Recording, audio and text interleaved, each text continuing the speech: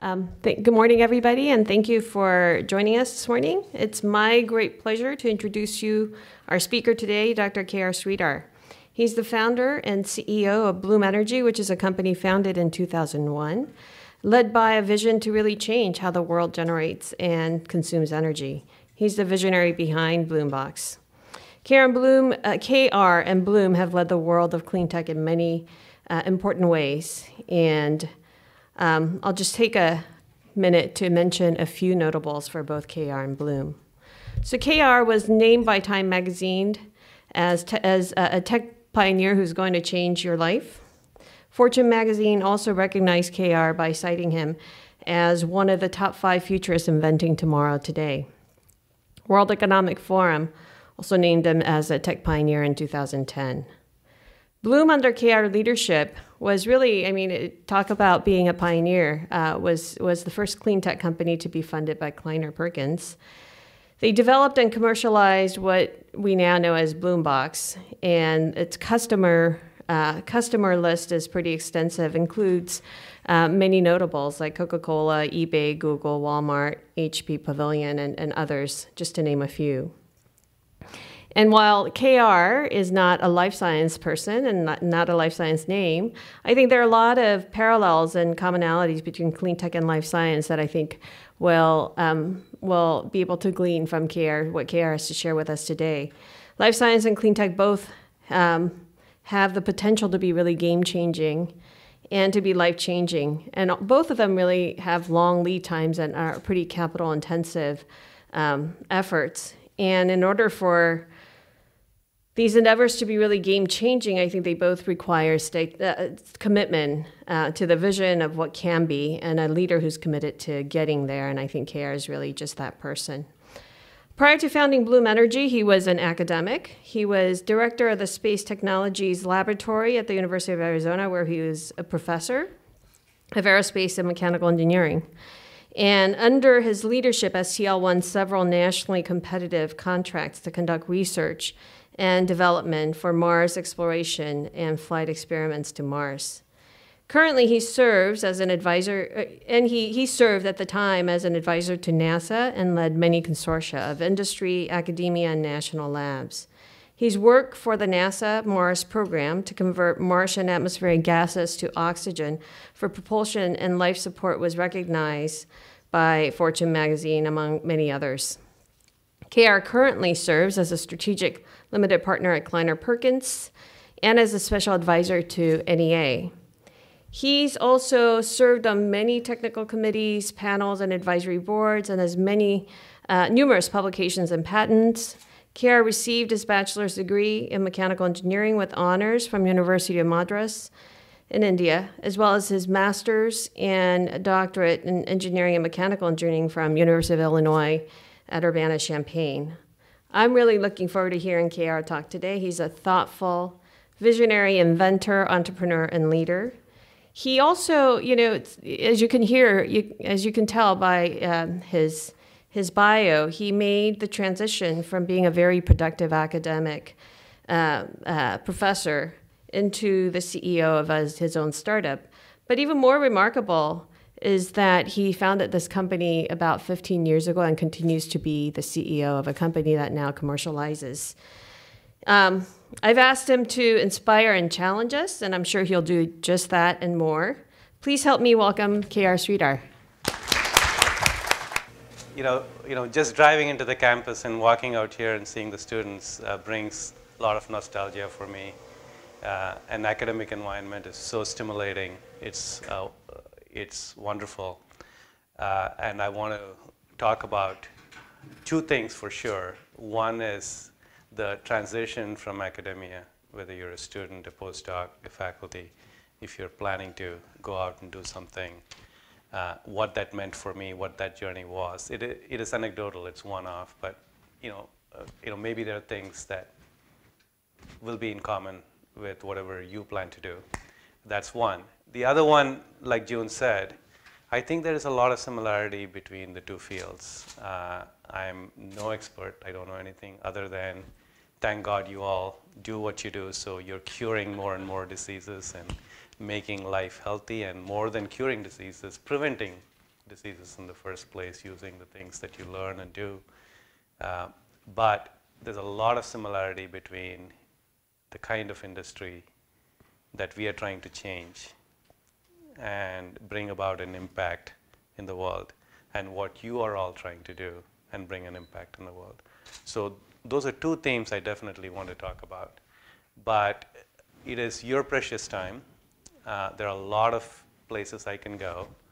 I would love to get 5, 6, 8 questions from you on things that you would like to hear me speak about. I'll bundle them up and then make sure that as I give you my story and narrative, I'm touching on those topics so it's relevant to you. Always the first question has some hesitancy. After that, people start throwing up. Any volunteer to throw a first question? I'll look for a chalkboard. Anything you want to hear me talk about today? So I'll throw the first one out. So in terms of clean tech, a lot of people refer to what you do and what Bloom does as being the pioneers. What are some special challenges that you've encountered as being the pioneers, and then what are some special privileges? Okay.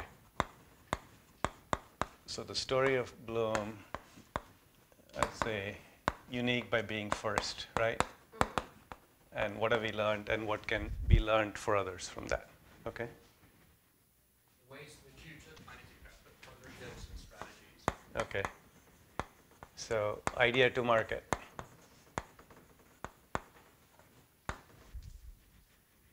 Yeah, that's what we want. Yeah. I'd say tackling resistors when you are turning things upside down. So how do you work through those? Okay. The fun of having to deal with a legacy industry. Yeah. I'd be really interested in knowing how you personally learned, as an academic who probably knew little about lots of this, how you learned. Yeah. Talk yourself. Yeah. So academia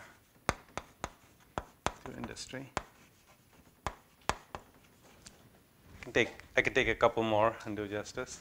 Yeah, go ahead. It's a little bit variation of your fourth point, but is there any specific experience that you had in academic life which triggered you to decide that you stop being an academician, which is much easier to maintain the inertia, and change to become like a CEO of a company and run a company?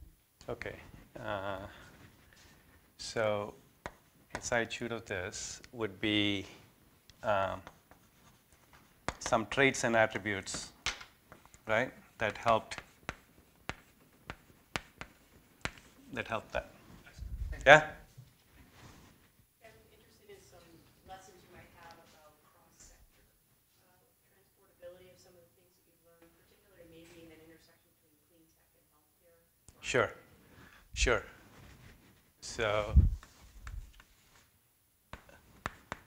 clean tech to biotech. All right. This is maybe a follow-on, but where do you see the clean tech market going? Because I know it's challenging to get investment right now, and we do have some synthetic biology and biofuel research going on here. Yeah. So funding.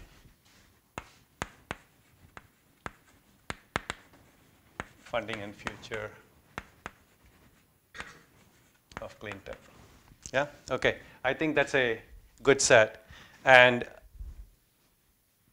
when I'm done in about 30 minutes, we'll just look at it and see if I addressed everything. But it may not be in that sequential order, so I can tell a narrative. But I'll just start with that. So if I just start with my story, the academic life actually and the transition really goes to two parts. The first part that seems so obvious, I was an academic as a faculty and how that helped me with my trades. But I want to go one step back to even my graduate days and how that, as a graduate student, what I learned and how that helped towards that transition. So it always starts for all of us with mentors. Okay? I can't say enough about mentors and mentorship. So I was doing my PhD with a very well-known professor in my field, heat transfer, which is my area of expertise. And he was possibly one of the world's best at that time living, heat transfer, faculty members, and that's what attracted me to go to Illinois, work with him, and do what I needed to do. Like most grad students, and most of us would do, I thought I was going to learn the best of heat transfer from him, and that's what's going to happen. And don't get me wrong, I did. But looking back, what I learned from him that's helped me the most in life is not heat transfer. He taught me rigor. He taught me how to be rigorous in thinking and not to speed up and complete something. His famous line to me was, "There's always enough time to do a lousy job." Okay? No matter what your list is. And it is about the rigor. And he taught that to me not by telling me that, telling me what to do, but I would give him, and at those days, pre-PC, so we would handwrite it and somebody else would type it up, and but he would just mark everything up, every manuscript I gave to him for like reports. We were working on funded research, so a lot of reporting, and how he would mark it up, how he would think about it. He'd say, "Just don't make these corrections, think about it." And after I got it the first time, the second time was the last time I said, "I'm going to get that kind of a marked up document back from him." It was, if he as a faculty, head of the department, one of the largest departments in the country for engineering at that time, could find the time to be that thoughtful and mark it up as much, why would I, a grad student who had nothing else to do other than that, not spend that time doing what I needed to do? And it brought about this pursuit for excellence. And excellence being your own bar every single day. Am I doing better than I did yesterday? And it's a journey and not a destination that you've achieved. And the moment you feel that you're at the top is the day your mediocrity starts. Okay? And so it's constantly, every single day, what can I learn? That curiosity to learn, the curiosity to get it right, the curiosity to not compromise on the aspirations, and learn that it's a journey, and you'll never at the end of the day be there, but that doesn't matter. Tomorrow's another day. That I learned, right? Going back to traits and attributes. The other thing that I learned from him was, because he was the head of the department, he would interview. And without mentioning names, there was this young guy who was extremely recruited from one of the top schools, came to Illinois to interview with him, and I had known him, and I was a grad student at this time, PhD student. So the previous night, he had gotten together with me, and he also knew I worked for the head of the department, so he wanted to understand from me how this guy is, what he is. So I could see that he was full of himself. He felt like he was the gift of God to mankind, and that's not unusual. I'm sure you all run through people like that every single day. And so I just told him, he's a very thoughtful guy who's going to cut right through, and you just need to be yourself and be able to explain why you can do this job. And after he came out of the meeting, I asked him, what happened? How did it go? He said, really badly. And I said, why? And he asked me a question nobody else has ever asked me before, and I had no answers. I was just blinking at him blank. I said, what did he ask? I kept telling him everything I've accomplished and how accomplished I was. And I was showing him the number of papers I'd published, what I'd done.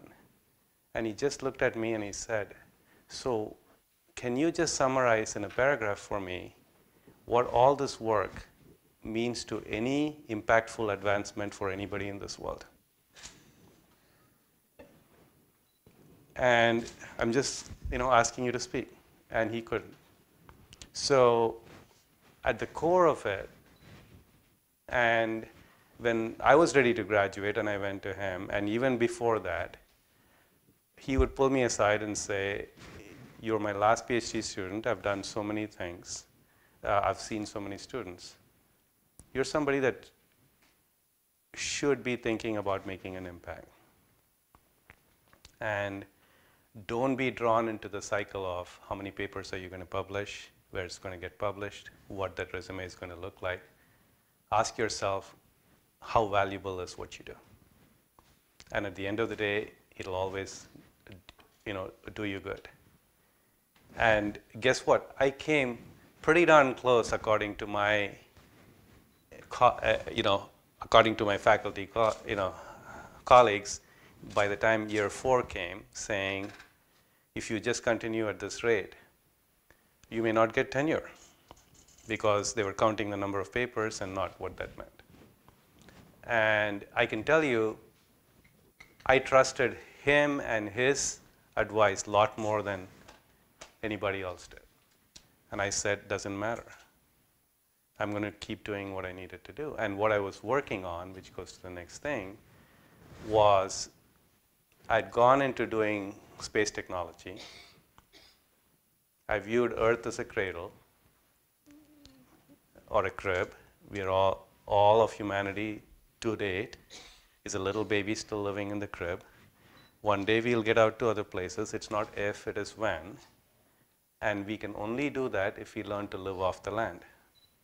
Today we don't do space exploration. We do space hiking, space trekking. Hitchhikers and backpackers carry everything they want on their back. Explorers are people like Lewis and Clark. They burn the boat. They learn to live off the land, never look back. We don't do that in space. We are not space explorers. We are space hitchhikers. Okay? So that was a fundamental thing that I wanted to go figure out how to change.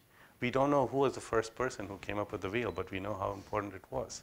I wanted to be the first person making a resource that is of importance to human beings using resources completely extraterrestrial. And what I did was a technology that produced oxygen on Mars using locally available resources and using sunlight available on Mars. So that experiment that flew on one of the robotic programs was the first time a molecule of something essential for human life was produced completely extraterrestrial. And that was my passion, that was my mission. And if that meant working on that passion and publishing a lot fewer papers, if that meant that I was not going to get tenure, I didn't care about the tenure. So it goes to, again, the attribute. Be passionate about what you want to do and stick with it. Understand why you're doing it and believe in it and stay with it. So that was Mars. So if I was that passionate about Mars, then why did I leave it and go doing what I'm doing? Very simple.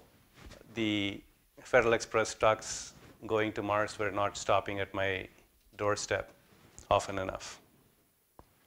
We were developing our technology a lot faster than the missions to Mars were happening. And at this point, our lab was very well known thanks to the great students that we had and the team that we had.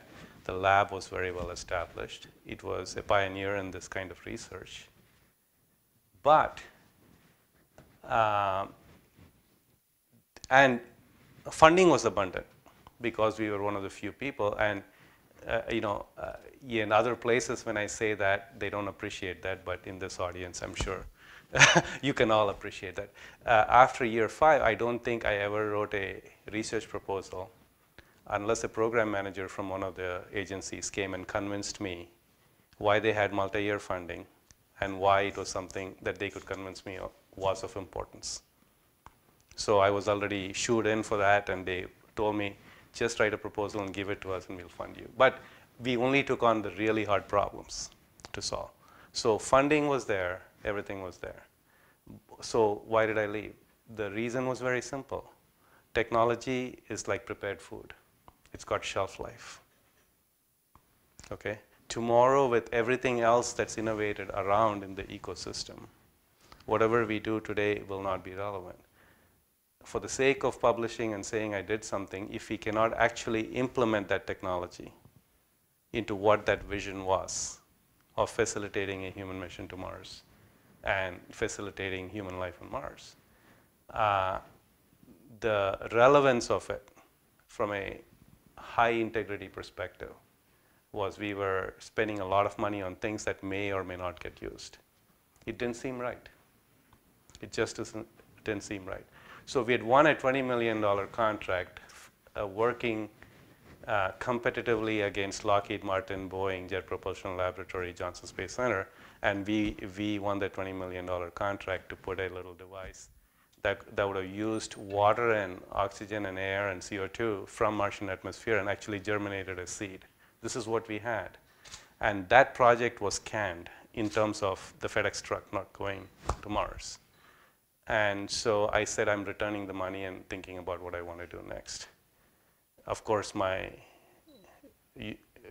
university administrators couldn't believe that they heard what I said. They were ready to fall off, figure out the overhead associated with that money that they were not going to get. But it just didn't matter to me. It didn't seem right. So that's when I stopped and I said, what am I going to do next? And there, again, I started with a clean sheet of paper, thinking about what can be the most impactful that I can do, going back to my advisor's advice and how I'm wired and what resonated for me. So what became obvious was three things: clean air, clean water, and clean energy are not going to be a fad. It is going to be something that we're going to need for the next 100 years of innovating and disrupting and doing what we need to do if about 10 billion people need to live on this planet. Again, going back to my space roots, there's a beautiful picture of the Voyager spacecraft that was sent out in the galaxy, just exiting the solar system, looking back and taking a picture of a huge solar system plus a little bit on the periphery, full big black wall that is many, many times this backdrop. And one little pixel was a little blue pixel, and that's Earth. Okay? That's the only place we know how human life as we know it can exist today. And having done the Mars mission, I can tell you, sustaining life on Mars is very hard. It's much harder than making this planet more livable. So I knew that these are three things that have significant impact. I like to joke that between that and the Martians not paying me good money, it was a pretty easy decision on what I wanted to focus on next. And while I was thinking through this, it was not whether I wanted to be an entrepreneur, whether I wanted to do anything. What's the next big problem with impact that I wanted to solve? And that led to saying that also, while I was working on the Mars project, we had gone to the Atacama Desert, one of the driest regions on the planet, and extracted enough water out of that very, very dry air. I mean, you can get static just by bringing two things close to each other. It's so dry. But we could extract enough water if you only had energy, using absorption technologies and things like that. So what I knew was, you give me clean energy, I can give you clean air and clean water anywhere you want. So of those three things, the pecking order was clean energy. So I said, that's a great place to go, innovate, solve, do what we needed to do. But how do we do it? I can do some academic research on that. But it seemed to me, and I'll get to why, looking at that time, this is late 90s, for at least 20 years, starting late 80s, early 80s, about 40 to 50 million people every single year were coming from abject poverty to lower middle class. And when that happens, their energy use goes up about 1,000 times what it used to be. And you do that for another 30 years, 40 years, and you want to do that. I mean, you don't want to bring all these people on the planet and have them be the, abject poverty. That's a good thing. But the repercussions of that, if we just continued life as we know it, energy as we know it, water as we know it, was unsustainable. That was very clear.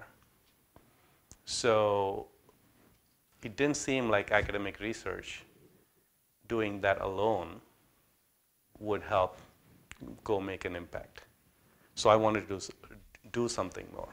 The more I started reading about this, learning about it, the more the passion element kept going up, saying something has to be done about this now. And this is before Al Gore put his PowerPoint, before climate change, global warming became common in everybody's lexicon. So forget all that for a moment. A planet where 1 in 4 people today don't have, 1 in 4 of our fellow human beings on this planet will not have access to a grid, clean electricity, clean water. Go straight to health, right? I mean, not having access to clean water is one of the biggest sources of most of the illnesses and deaths that we see. So what became clear to me is more has to be done. Then the next thing was I could start a company, right? Try and get government-funded research, bootstrap it, and go where we needed to go. But I knew that the scale of the problem and the uncertainty of government funding in cycles will not allow for you to build a great company to do that. Then the next choice was I was advising a lot of large companies, and that will go into some of the issues of how to do the transition and what is unique. Then the issue was I can go to very large corporations, and I was advising many of them, competing with many of them depending on what I was doing, Lockheed Martin, Boeing, General Electric, who are already in the space, and ask them to create a separate department, and I can run that and try to make a difference of something new. But it was obvious for me from having competed with them and worked with them in certain areas that that kind of innovation can never happen in that kind of environment. And I can go into that later in Q&A if you're interested on why large companies never innovate the disruptive product coming out of there, even though they have all the necessary wherewithal, including knowledge and intellect and people and resources, a lot more than an entrepreneur does. That just cannot happen, and we can talk about this. And it can be controversial, but that's really how it's happened. The most disruptive product has never come out of an incumbent industry that's already a leader in the field. They may be a strong second follower and ultimately beat that little company in the marketplace. That's possible. In some cases, it's not been, but it's never happened. Okay, AT&T did not bring you the mobile phone, but AT&T today plays in the mobile phone market in a different way, as an example. So that's what led to Bloom. So let me focus on a few things out here. So people asked about the transition. Was it hard to make? And June had asked me, challenge this group to think differently. So let's talk about this. I was not independently wealthy. When I decided to quit my tenured faculty position, I didn't take a sabbatical.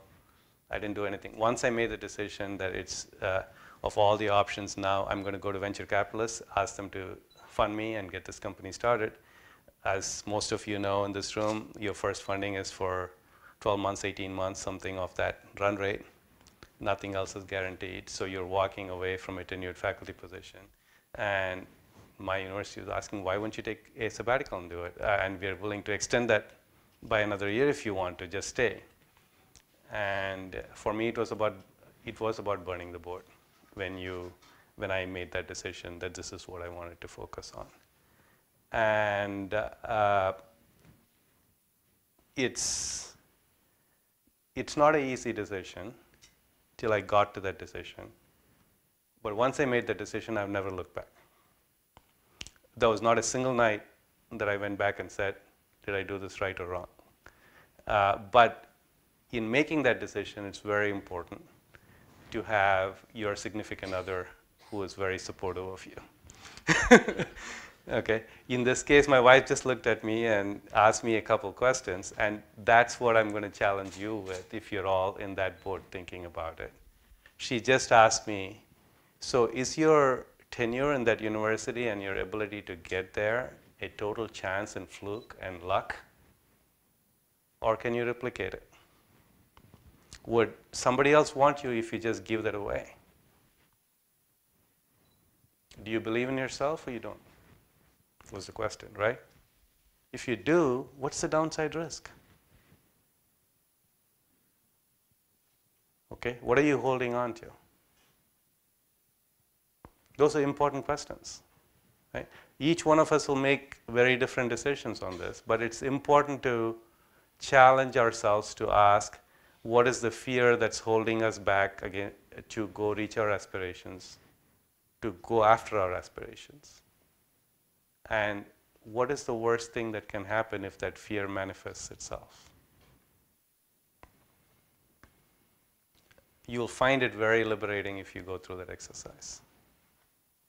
So for this group, the one thing that I can say in that whole area is to think that way. Okay? And you may come completely to the opposite conclusion that I came to, not in answering that question, but as you put your fears and where you are and think about it. But at least you've thought through that and made a thoughtful decision of being rational and not let your emotional fear inhibit you from even thinking through that and making the right decision. There's no right or wrong decision. Each one of us has to make that decision, right? But that helps. And the other thing is, if I didn't do what I wanted to do, would I regret it when I'm much older? Was the other question for me. My internal question was that. And for me, it was very clear the answer was yes. And I didn't want to have a life with regrets. There was no guarantee that anything that I was going to try was going to succeed. So going into legacy and why to make that happen and how to see that switch, what did we want to think? The concept was very, very simple at the end of the day. The concept was, as long as mainframe computers existed, very large, monolithic, centralized computing connected with wires to dumb terminals, very few people had access to computing. There was very limited applications that computing was applied to. You all know that. Many of you know that in the room. Okay. The moment computing was distributed, you go even to laptops, desktops, it created access. Most of the emerging economies that are now the back offices in terms of software support to the emerged economies would not even know how to do computing, computer programming and how to get that right if they didn't have access to distributed computing. Most of the things we do today with computing will not have happened without that break from centralized to distributed. The second thing that happens when you go from centralized to distributed is you personalize it. Nobody can ever tell me that their DEC terminal that was sitting there and blinking that cursor you had any emotional attachment to. Okay? Your iPad, your stuff, you have attachment to it because it's your music, it's your programs, it's your whatever, right? If you're an architect, if you're an engineer, if you're a biotechnologist, you will have different things in there. You personalize it. The ability to personalize when it's distributed, one size fits all when it's centralized. Having explained that, the exact same analog applies to computing, to communications. Remember the landline telephone with the copper wires, the central exchange? AT&T, can I help you? So that from the time of Alexander Graham Bell to today, there are 21 landlines for every 100 people on the planet. Okay? That was the peak, and that'll be the peak, and we've already hit peak and it's going down. That didn't mean that 21 people on the planet had access to it. Office phones, multiple phones in rich homes, all that kind of stuff. Over a 100-year period, that's what we had. 20 years of cell phones, there were 99 cell phones on the planet for 100 people on the planet. Again, not 100 people, not 99 people have it, but pretty darn close. Okay? Access. If access is what is important, centralized to personalized, centralized to distributed. So the simple question was, if that's what the market has already shown is necessary for access. To me, centralized grid with centralized power stations telling me when I can turn my washing machine on and what they'll charge me when I do. That's control, centralized command control. That's communism. Okay? Distributed is true democracy. So you provide, if you're in the middle of Africa, a little box. It's not the corrupt government that's sitting in that capital of that country that's going to tell a citizen whether they're going to have power or where there is going to be power and when and how much it's going to cost. That's access. That's democracy. That's true democracy. And in today's world, without electricity, nothing else is a stepping stone to progress in life. So it's that fundamental concept. And there I'm going to bring in another thing that will relate to. So the only risk, people say entrepreneurs are risk takers. And I want to break that first misnomer. Okay? The risk that we take is this faith and belief that for 100 years we have done it this way. I truly believe that there's a better way. And this strong conviction, this passion, you're fanatical about it. Let the whole world tell you that, no, that's not how it is. You know it, you've seen it. You've seen it in your mind's eye, and you believe in it, and you know that that'll happen in each one of your cases and whatever you're working on. That is the only risk that you take. After that, if you're a real entrepreneur who's going to succeed, nothing else you do from that step on towards marching to that goal do you take any risk. In fact, you're the best risk mitigator. If you look at the most successful entrepreneurs building a large, big company, you constantly obsess and assess of the 10 things that can kill you today. Every single day is an existential threat. When you're living that way, you can see even in the animal world, you have heightened alarms and alerts around you.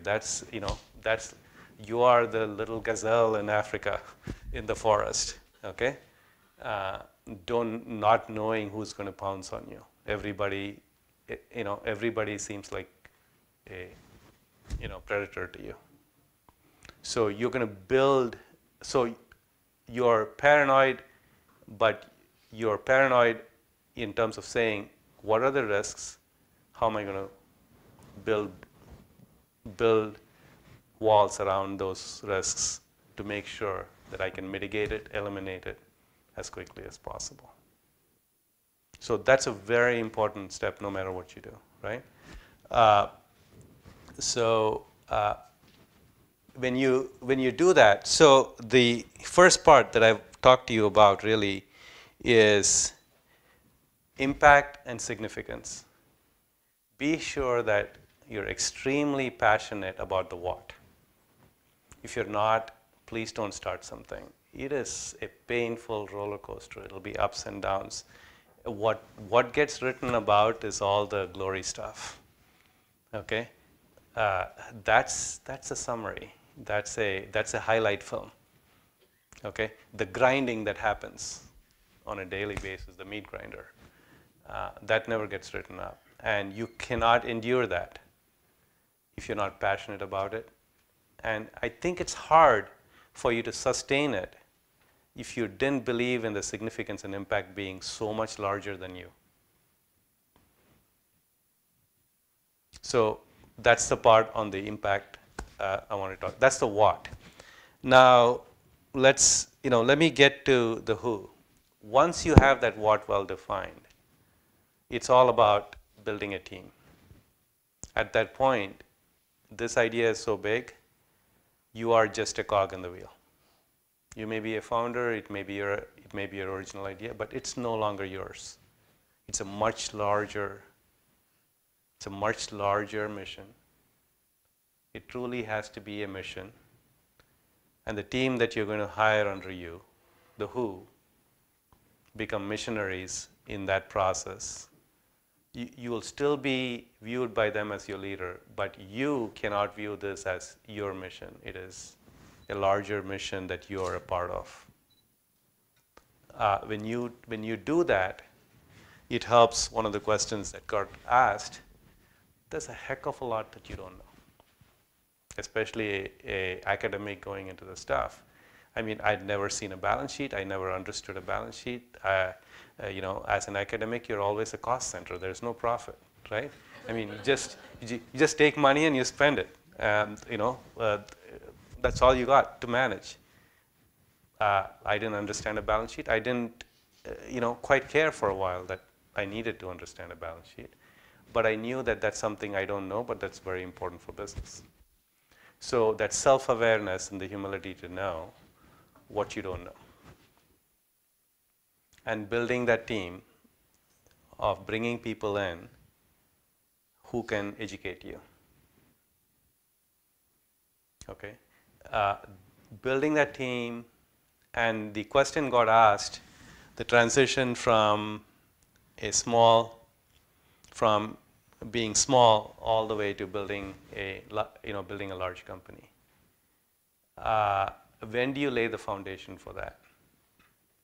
From the very beginning. You cannot halfway through in creating an institution change its thinking, change its culture. You can. It is a lot harder and it never works well. From day one, dress up for who you want to be. Okay? Create the culture that you want to have from day one. What are the common mistakes we can make? 5 of the people around you were with you in the early days. The 6 of you are starting the company. Everybody has a title that has a C attached to it. Chief something, chief something, chief something. Guess what? That's a disaster waiting to happen. Because if your vision is to have a 5,000 people company, are these the people that are all going to be at the top, and everybody you're going to hire from outside, people that work with you in the same ecosystem? No. So for the first 100 people that we hired in the company, we all had one title. It said member of technical staff, including me. None of us had a title. Okay, no entitlements. We're all going to earn what we needed to do. So when I went to Kleiner Perkins and said, do you want to be the CEO? I said, you better believe it. Every day I'm going to come and try to earn that job. But the day I'm not earning my job, you should kick me out and put somebody else in because the mission is bigger. And to this day, it's not an entitlement to me. Every single day I have to earn that job. That's how I come into work in the morning. So building that team and then setting the culture. On setting the culture, what I would say is no prima donnas. Okay, we had a situation that I can share with you. Our very first deliverable was due within 2 months. We were 8 months into the company. Very big step for the next level of funding. Basically, oxygen being cut off or left on, right? That's what it is in these companies. One of the key designers who was responsible for everything came and could not get along with the rest of the team. He was fantastic. He was phenomenal. But wanted to dictate everything, and the other 15 people at that time, it was a 16-people company, could not get along with him. They came to me one day and said, "You've tried many things, but we are here to tell you that it's either him or us. It's not going to go forward very fast." And they thought it's a very difficult decision for me. So I just brought that guy in and asked him, "I've known you for a long time, doing fantastic work. This cannot be. What is it?" And he felt very clearly that he knew his importance. He said, "No, this is how it's going to be, otherwise I'm walking out." And my team almost fell to the floor, and I said, "In that case, please walk out." And they all looked at me and said, after he walked out, "Do you know what you did? I know that we can pull this off." I said, "Guys, you all wanted to be a team? Step up. We're going to get this done without that person." Because you can never build a company if in the early stages you set any one person to be indispensable.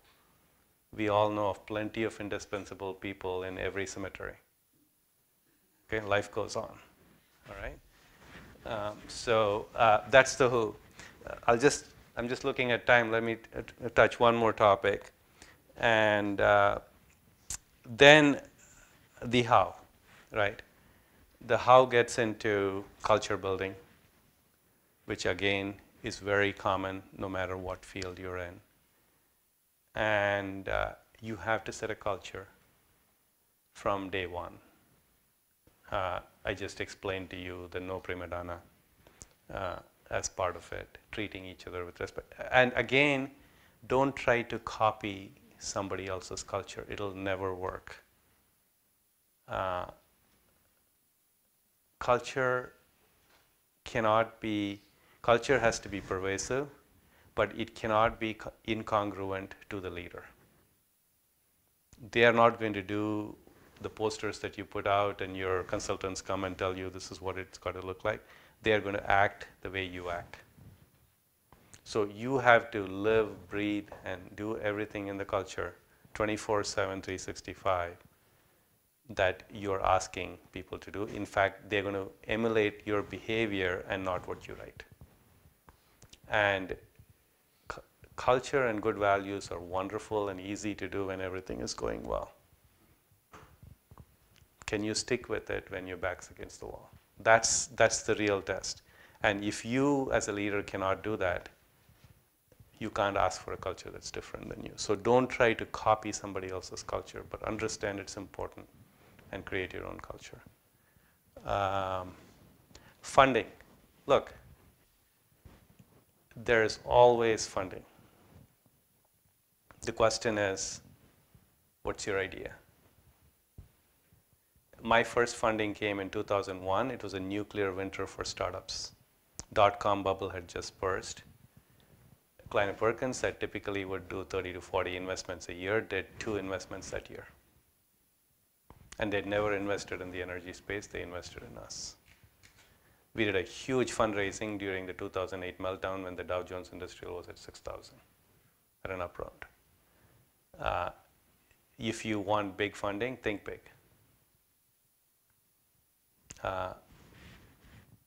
With that, I'll just stop, and I don't know if you're out of time or you want me to take questions. I love your example on how distributing technology changed things, and in your field, you must have a metric that is how much power per 100 people or person there is right now, and what your vision is for the future of how much power we'll have to be able to access with technologies like yours or your industry. Yeah, so look, accessible power in so many different ways is a non-issue. The amount of time I've spoken to you, from the time I came to now, it's about an hour. We would have had enough solar irradiation on the planet if we could capture everything to power the entire planet at today's level for about 9 months. So it's not a zero-sum game. And I'm not telling you that you can capture every photon. We know we can't. That's not the point I'm trying to make. in a 10 billion people planet, the amount of food waste, animal waste, human waste, and the biomass to biogas to what that can do, converting what would otherwise be a waste problem into energy and eliminating the waste problem in a very nice way. Because you're only taking the volatiles away. The other content can still be used in so many other ways. So the issue with energy is purely affordability. Can you bring a new technology that makes power affordable? Can you bring a new technology that can make it accessible? Why would you run 1,000 miles of transmission distribution lines to power a village of 1,000 people in Africa that can barely afford to pay? Economically, you will never do that. That would simply mean that these 1,000 people, if they need a better life, have to move to a city or continue to live in poverty without having access. So you know that the old model cannot work. So you have to think about it differently. So it's access and affordability. It's not a zero-sum game. We don't have to worry about the zero-sum game here because energy is ubiquitous. But how do you make it sustainable along the way, right? Otherwise, we'll not have a planet to live in. So it's clean. Or maybe like one or two more questions. Thank you. That was fantastic. I have a quick question about leveraging analytics from the energy space. A conference I was at recently, they were saying that maybe 2% of available data from the energy industry is being leveraged. And we're looking at that in healthcare as well. I just wondered if you could comment on that from the energy space. Yeah, it is a difficult issue of in the energy space, and I'll be stretching myself, but maybe you can educate me afterwards on the healthcare space if I'm wrong. The issue is providing the right market incentives and rate design that incentivizes the big players in the industry to do the right thing. When the incentive is misaligned to the goals of what is good in the long run from a human perspective, all sorts of chaos happens. And that's exactly where the energy world is. And my suspicion is it's not significantly different in your space. Just looking at it from the little reports in Wall Street Journal and things that I read. For us, it's rate design. How do you create the rate design in a way that incentivizes the right behavior? In your case, it's the same market signals of where is the pricing. Industry is going to do to optimize and maximize that equation. But if we figure out a clever way of that optimization and maximization also maximizing benefit and significance and impact, then things work better. And it'll always be a game. And so we need a fluid structure that adjusts with the times. That's true with financial, incentives. It's true with the financial industry, health industry, our industry. David has a question back there. David. Just in your company development, at what point do you decide that you wanted specialists versus really good athletes to join your team? You always need both, right? You need a combination of the two. But my philosophy on hiring is, just so you know, I spend at least 40% of my time in recruiting and retention. I think that's one of my primary jobs as a CEO. Until we were 1,000 people, I interviewed every single candidate, no matter what they did. And by that time, as you would imagine, people were a lot more qualified to interview a candidate for their particular field than I ever would be. The only thing I did there was check on the culture fit. I can talk to somebody for 10 minutes and get to the culture fit. Kind of hone my radar for that. So that's what I did. But to go back to your question on general athlete, I come from the school of Jim Collins of you look at people and say, are they the right people to be on the bus? Okay? Once you get them on the bus, which seat they go sit in can get sorted out. And many times, having the right person sit in the wrong seat is a problem. And constantly, once they have come in, adjusting the seating becomes extremely important. But I'm a big believer in great athletes coming in. If you find them, get them in the bus. You will need more people than you think you would need. And George Schultz has a very good thing. If you want them during the, like landing, make sure you have them during the takeoff. Okay, it's like common sense, but it's so true. And so, bringing these people, and that has two different significance: bringing them at the right time, but also getting buy-in, explaining what you do, and getting the buy-in, so they will be with you in the journey, through the journey, so you can land where you want to land. Great. Thank you so much, Thank you. Sridhar.